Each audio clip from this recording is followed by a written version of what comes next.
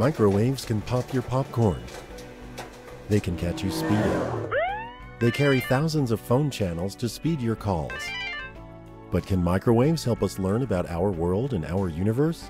Let's find out. With wavelengths ranging from 30 centimeters down to 1 millimeter, microwaves fall between radio waves and infrared. Microwaves are used in Doppler radar, which is widely used for short-term localized weather forecasting and what you see on TV weather news.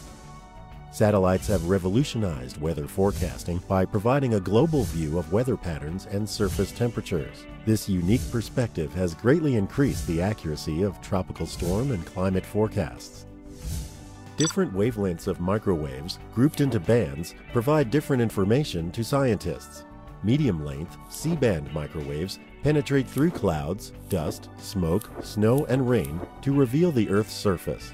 Satellite microwave measurements reveal the full Arctic sea ice cover every day, even where clouds exist.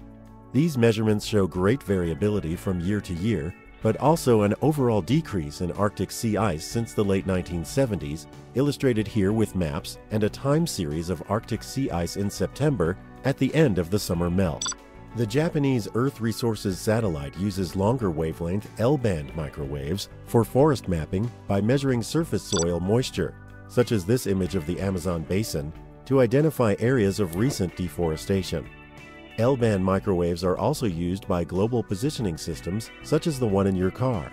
Scientists routinely combine microwave information with information from other parts of the EM spectrum to study the composition of cosmic dust or of a supernova, such as this supernova image that combines X-ray, radio, and microwave data. This recently known supernova in the Milky Way exploded just over 140 years ago at the time of the American Civil War. One important phenomenon is unique to microwaves. In 1965, using long L-band microwaves, Arno Penzias and Robert Wilson made an incredible accidental discovery. They detected what they thought was noise from their instrument, but was actually a constant background signal coming from everywhere in space. This radiation is called cosmic microwave background, and if our eyes could see microwaves, the entire sky would glow with a nearly uniform brightness in every direction. The existence of this background radiation has served as important evidence supporting the Big Bang theory for how our universe began. Microwaves have become both staples and wonders of modern life. They are also the backbone of communications and of Earth's sensing systems, and they are an excellent guide to the ancient history and origins of our universe.